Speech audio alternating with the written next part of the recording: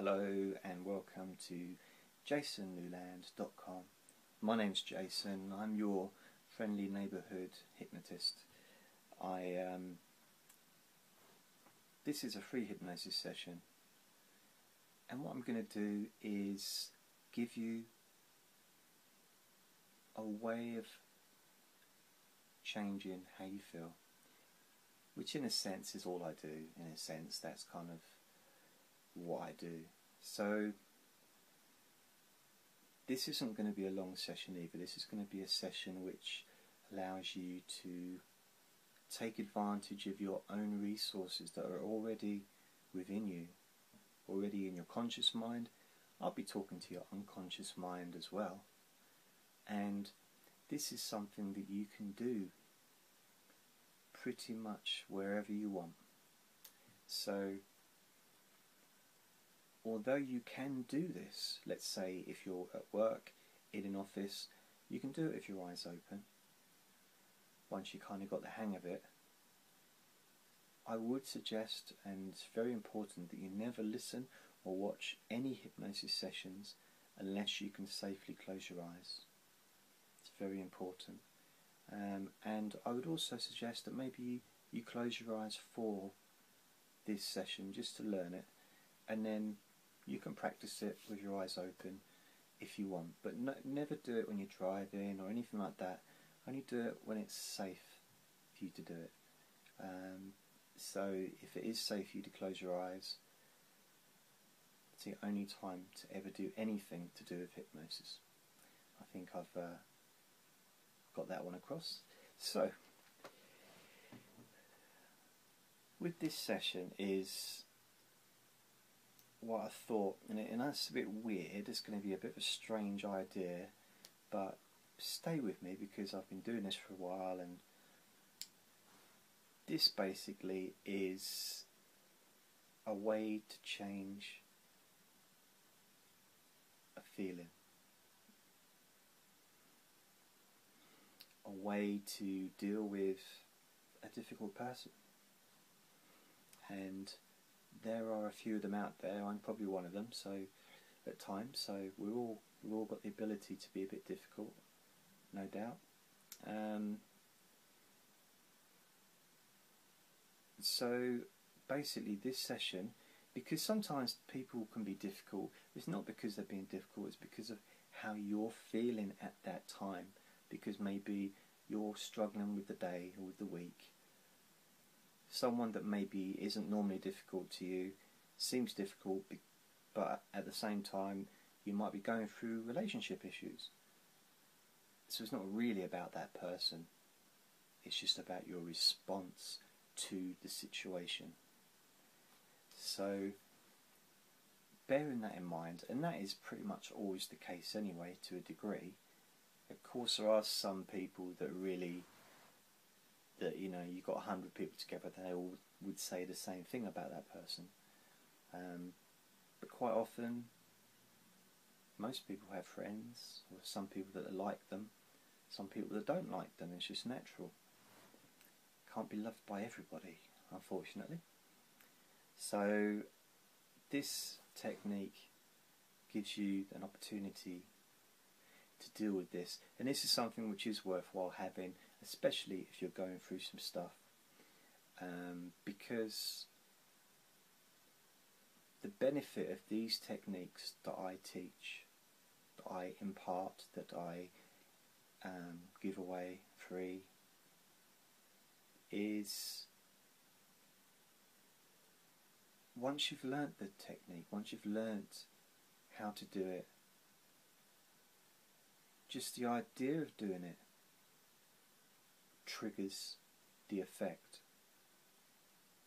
It's a bit like you learn how to kick a ball in football, for example. You learn how, or soccer, you learn how to kick a ball, and it gets to a point where you actually, whenever you think about running towards the ball flies off. You get the same result without even kicking it. Of course, we're not living in superhero world here. This isn't the X-Men or anything, so I'm just as an idea, but in your mind, it's all imagination ultimately. So there's a whole idea, isn't there? If you're going to imagine something, why don't you imagine something nice? You know, if you're going to have a storyline going in your mind, why not have it a good story? If you're going to watch a drama on television, you want it to be a good drama. If you're going to watch a comedy film, you want it to be a funny film. So why not be that fussy about what goes on in your mind? Anyway, this technique basically is something that you can do, and there's lots of different versions of doing the same thing. You can change it and play around with it. Let me know what you've done with it. So with this thing is you can actually imagine the person. Okay? Imagine the person and just imagine them shrinking really tiny. Okay? In your hand, and just laying in your hand. And then just imagine that they turn into little twigs. Just into twigs. Like a little twig man. Or gingerbread man. It could be anything. I like the idea of a gingerbread man. So imagine this person, as you said, you can have different varieties of this. Imagine this person turns into a little gingerbread man. Just a small one, just in the palm of your hand. Then with your other hand, go like that. And just crumble it all up. And then go like this.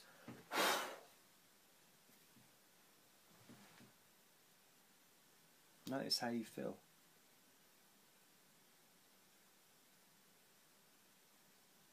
Do it once, do it twice, do it 3 times. When you're doing it, the person says something, you literally, while they're talking, you literally can just go like that. Go like that. And just let it go. So basically whatever they've said can go into the gingerbread man and then turns to crumbs, gone. So it's not even bypassed you, it's not gone anywhere near you. Goes straight into the gingerbread man, or straight into the, it could be a bit of bread, crumbs, could be anything, could be some twigs, just a bit of grass, you know, green grass that you get on a football field, and just blow it away. Could be anything, could be biscuits, which I guess gingerbread men are. So, that's something, that's a technique you can use. Something that you can use to just change how you feel. I do know that it sounds a bit strange, sounds a bit weird. And it is. But is it any weirder than allowing another person to affect you in a way that is uncomfortable, and to, you know, make you feel, or you feel that it makes you feel horrible inside? Is this any weirder than experiencing pain because of words that somebody said? And allowing yourself to feel that pain when you now know of at least one way to just evaporate it before it even builds into anything else. If you turn a tap on, the sink's only going to fill up if you've got the plug in. If the plug's out, the water will just go away. So don't walk around with the plug in. That's all I'm saying. Make sure the plug is out so those feelings cannot fill up the sink. Let us know how you get on. Bye.